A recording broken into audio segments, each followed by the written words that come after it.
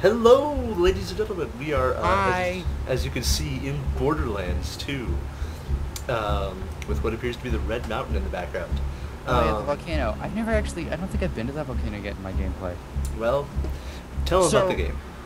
Well, we're playing Borderlands 2, which is the sequel to Borderlands, which was described in a pitch to Gearbox, which is the company that made this fabulous game, as a mashup between Halo and Diablo. And for a lot of the part, it is that. But it took that, gave it a Mad Max vibe, and then flipped it on its head with a good dose of Tarantino. He knows about this game. I don't. I've never played this game. 2 almost to completion, and I have played this game to, let me see what my highest level character is, to level 30. I have put in over 87 hours into this game. I love this game to death.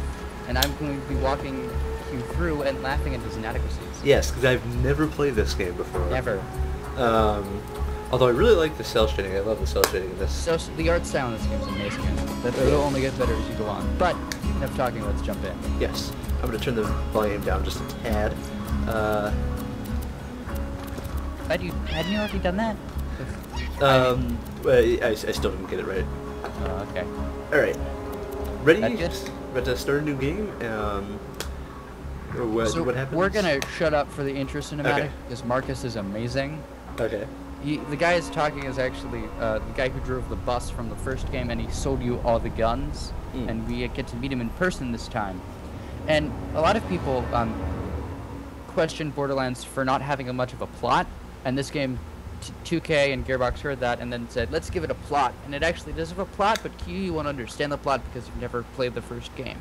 I'll try to pick up. I'll try to follow. And I'll explain. Okay. Ready? Starting new game now. So, you want to hear another story,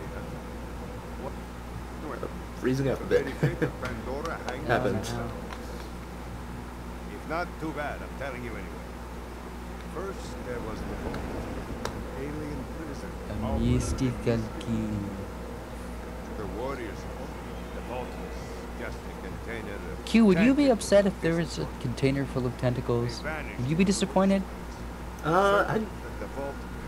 Well, what was promised to be in there? Treasure? I don't know. It's pretty cool. I don't know. A jar full of an octopus is pretty interesting. I know, octopuses are pretty damn cool.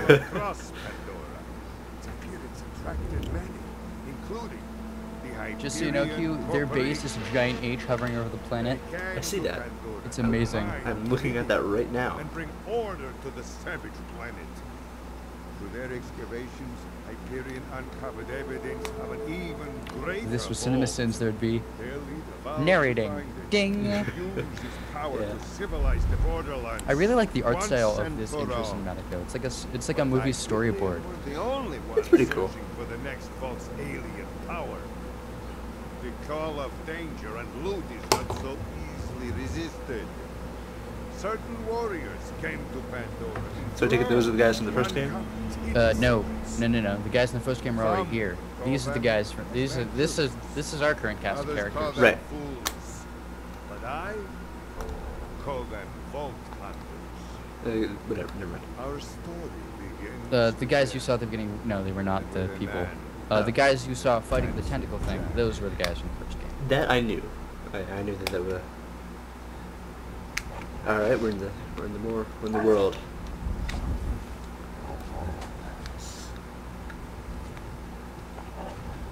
Jack needs you to save Pandora. Vault hunters wanted.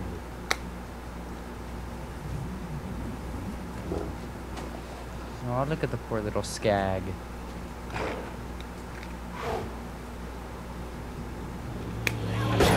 Oh dear. Wait a minute, wait. How did they pull that off? That was what I was thinking about that. How they actually got that around its leg. Like, did they shoot it at them? I'm just gonna say sci-fi and forget about it. Forget about it. That looks ridiculously unsafe. This looks like the beginning of a Gorillaz video. Death Proof taught me anything. It's that this is a really bad idea. This looks like the beginning of a Gorillaz video. And this music, yeah. Yep. It's definitely a Gorillaz video. presents. Yeah. Oh, look, he lived. That's cool. Nope. Nope, he did not live. Yeah.